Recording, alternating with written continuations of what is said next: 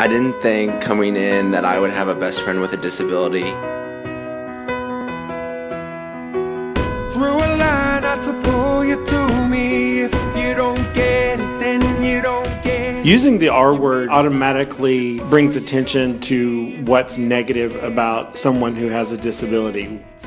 For me, Spread the Word has shown me how truly hurtful the R word can be and how important it is to stand up for others who can't defend themselves. Be forgiven. What if I had your heart? What if you wore my scars? How would we break down? What if you were me? What if I were you? What if you told my lies? What if I cried with your eyes? Could anyone keep us down? What if you were me? What if I were you?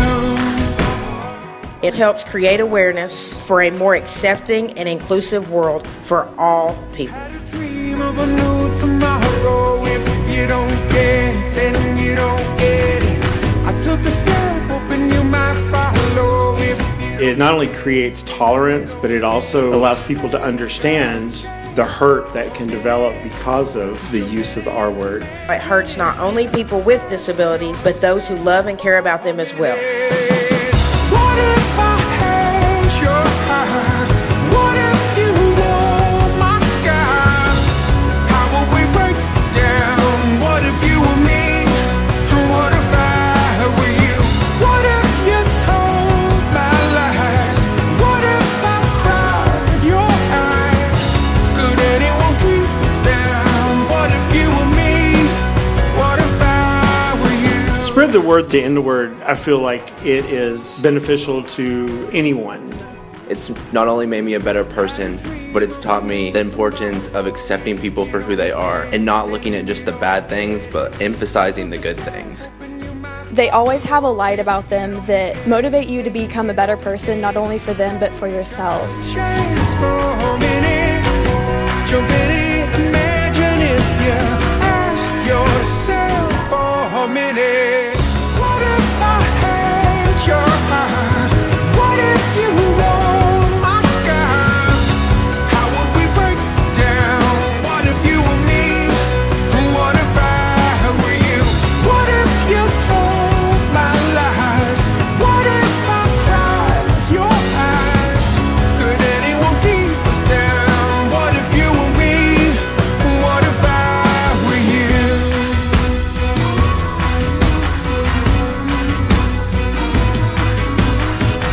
To the ones who make it better, find together, I gotta touch the other side. What if all that it took to save our lives together was to rise up? Even though they may have some social disabilities, our students long for that same genuine friendship and love and relationships that every other person longs for. Hate your heart.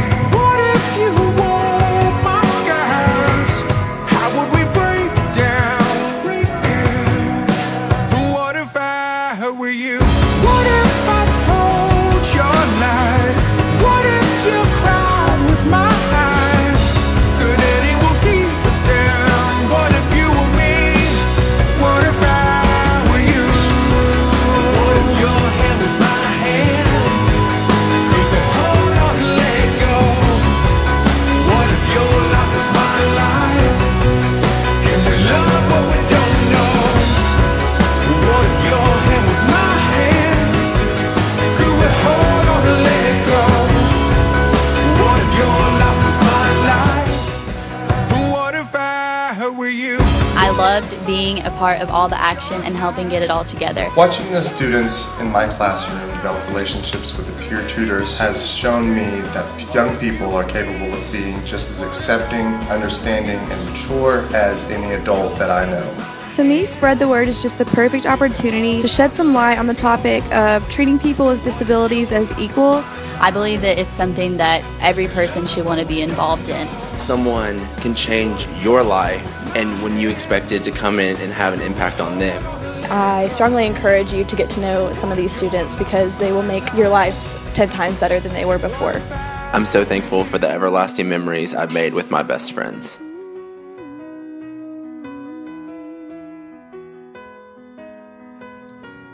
Hi, I'm Taylor Carter.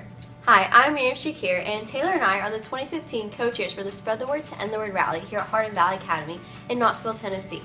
The video you just watched is only a small portion of what these friendships mean to us and the importance of standing up for our best friends. And in case you missed it, we included some pictures from the rally that we had this past year in April. And it just shows like what we all did and how this rally has become a huge part of our school in just the past 6 years. And we look forward to improving on it. Our goal is to engage the student body by striking up a conversation and letting them know how hurtful this word can be, and to get them to pledge to stop the use of this word. And that's where you come in. We would love to get any small gesture from you, either coming down to visit and helping bring awareness of the use of the R word and its harmful effects, or even just a small personalized clip here directed at our student body. So thank you so much for your time, and thank you for listening, and we hope you can make it.